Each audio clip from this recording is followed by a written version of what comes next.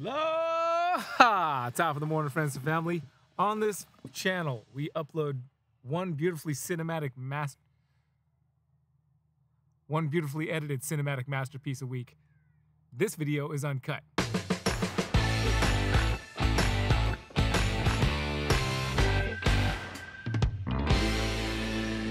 In today's uncut video, first I want to apologize. My neighbor is going crazy with a jackhammer.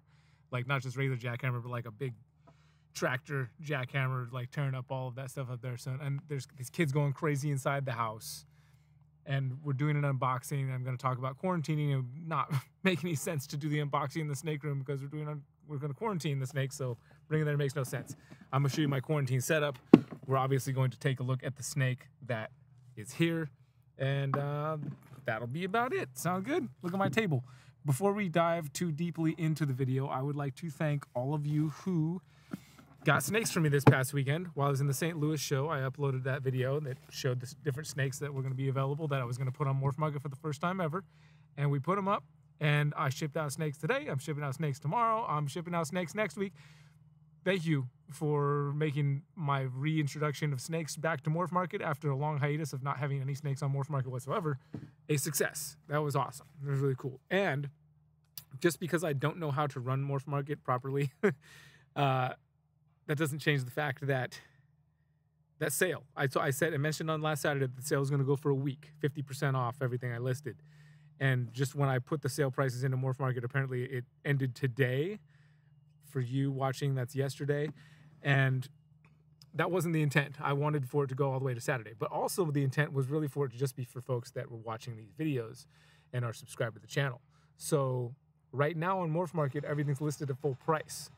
However, for you watching this video until this Saturday, you still get the 50% off. So keep that in mind when you're looking. Also, I didn't load up all the animals that I had planned to because I just didn't have time before I left for St. Louis.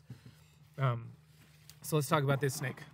My point is there's going to be more snakes going up by the time you see this video. If you looked at the snakes that were there after you watched the past weekend's video, there's going to be more snakes there versus less. So Redline and NARBC partnered up with a company called Palm Street to do a live auction at the NARBC show in St. Louis this past weekend. That's why I went out there to help with the video production of it. And it was pretty cool. Actually, there was a bunch of vendors, like 20 different vendors over the weekend, came over for 2 hours a day between the hours of noon and 2, and we just did a live auction. All the vendors brought different stuff, and I thought it was really cool. It was fun to be behind the camera and like behind the scenes watching that happen. My dog is going crazy. Hilo! Come here, bud.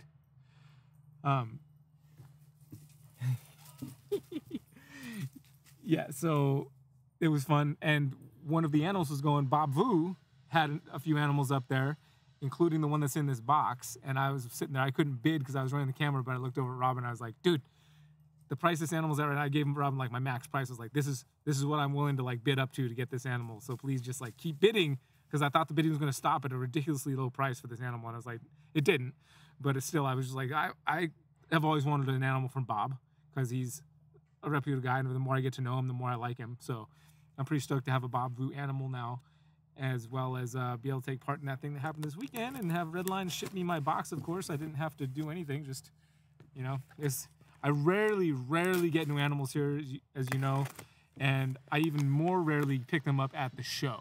So, especially if I've flown to a show, I just don't like to ship, but, you know, Redline makes it super easy. So, I was kind of like, that was part of my decision. I was like, Redline's here, I'll ship my box super easily, and that's what happened. Here it is. It arrived today. And got a little heat pack on there. Got a little chill out there. Okay, before I take out the snake, I should probably talk about the quarantine thing, because once I get the snake out, I'm not going to be able to focus, because my dog is going to try and eat the snake or something like that. Hilo, what are you doing? I'm a happy dog. Okay, so this is something I haven't used in a long time. It's a simple setup. If you're like me and you really don't get new snakes that often, then there was a time when I had a whole rack system set up in my kid's bedroom as a quarantine spot. But again, like, this will be probably the only snake I get this season. I got one snake last season, so I don't really need a whole setup for quarantine up there anymore. So that's where this comes into play. And I haven't talked about this in a long time, so I figured I'd do an update. It's simple. It's just like a 28-quart tub or whatever size from Walmart. You know, any tub will do. The fact that it's plastic is a big deal. I've got glass tanks that I could use. I don't think that's good. Personally, I mean, the screen top glass tank for ball pythons, I just don't think that works very well because it lets out too much humidity. And then my house does not stay as warm as the snake room. So this plastic helps keep the ambient temperature up in the tub. I've got a just a little heat pad on the bottom, Zoom Ed. The one thing about these stickable heat pads is that they don't really stick to plastic very well. So you end up having to throw some high density packing tape on there. And then of course, a little probe for the thermostat. And it's just one of those jump start like thermostats, you know, cheap and easy. I do have some Freedom Breeder thermostats I could throw in there, but this thing was already attached, so just go for it.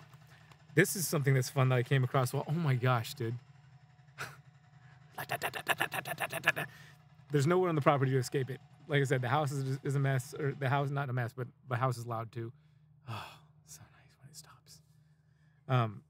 This I came across. This is actually the very first egg and shed from the very first snake that we ever produced here back in 2015. That's Mr. Pink, the one snake to survive the clutch. Our Enchi Lesser Posset Sunset Boy. This is his egg and his shed.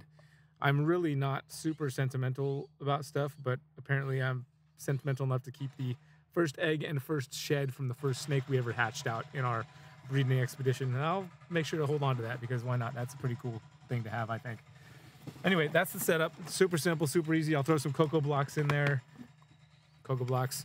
And this little hide as well from Reptile Basics, and just like makes it nice and easy to maintain a snake for a few months. And my quarantine process, for those that forgot because I haven't said it in forever, is 3 months or 3 sheds, whichever one comes last. And the reason is because you never know what's going to happen with a snake. A snake could be carrying something that might not present itself until the stress of traveling comes into play. So I trust Bob, and I think Bob probably has great customer service and animals and stuff. That I don't care who produces the animal. I don't care how tidy their own security is. Security when it comes to biosecurity.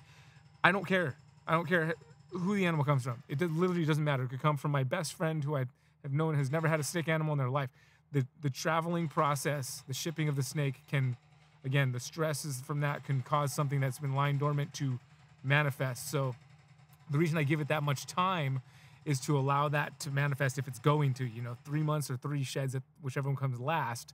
That should be enough time for whatever, if anything's going to manifest because of shipping, or if anything's going to manifest in the snake, any kind of thing is going to present itself, or, if it's going to, I'm not thinking of the right word. Ooh, that's nice and toasty. That should be enough time to find out if it's going to get sick or not.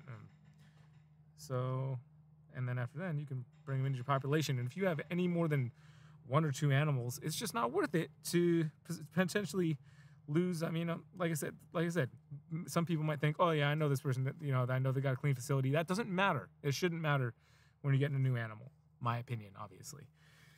All right, let's check this thing out. You guys waited long enough? Oh yes. Oh yes. Oh yes, indeed. Ooh, and I think they just turned off the jackhammer too. That's great. Okay, so this here is a snake, a ball python. Let's turn it around this way. We got some light on that sucker. Oh, look at that nice light from the sunshine. Oh my goodness. Okay, so what this is a GHI spot nose, yellow belly, fire clown male. Excuse me, I'm burping up food over here. GHI spot nose, fire, yellow belly clown. And I just thought it was a beautiful animal. Obviously, that's why I got it. Also, the funny thing is I've got a ton of these genes already. I have these genes already. I have GHI in clown. I have spot nose in clown. I have yellow belly in clown. I have fire in clown. So it wasn't like I needed any of these genes because I have them already worked into clown. But I just thought that doesn't matter. That obviously didn't matter to me. I just wanted an animal for Bob. And there's a reason I have all those genes, because I really like them in clown. So I figured why not have a backup male for, next breeding season. And then this particular combo I just thought looked really good as well. So I was like, why not? let's get it. And he can indeed come in handy next season. I'm trying to find the sunlight. Where did it go? I lost it. Sunlight. There it is. There we go. Let some light shine on that guy. Yeah, it's a good looking snake, I think. Pretty happy. Pretty stoked. Stoked to finally have a Bob Vu animal. So, gosh, I wish that there wasn't jackhammering happening right now. It is what it is. You know, I got a busy day. I got things to do. I can't wait for them to stop. So, thank you guys for watching. Please go check out our Morph Market and take advantage of those deals that are still going all the way till the end of the weekend. For those of you, basically, up until the moment I upload my video from St. Louis this Saturday, that sale is still running. Even though it doesn't say it on Morph Market, it's still running for you watching the channel. So, thanks for watching. Take care of yourselves. Take care of each other. We'll see you on the next video. Aloha.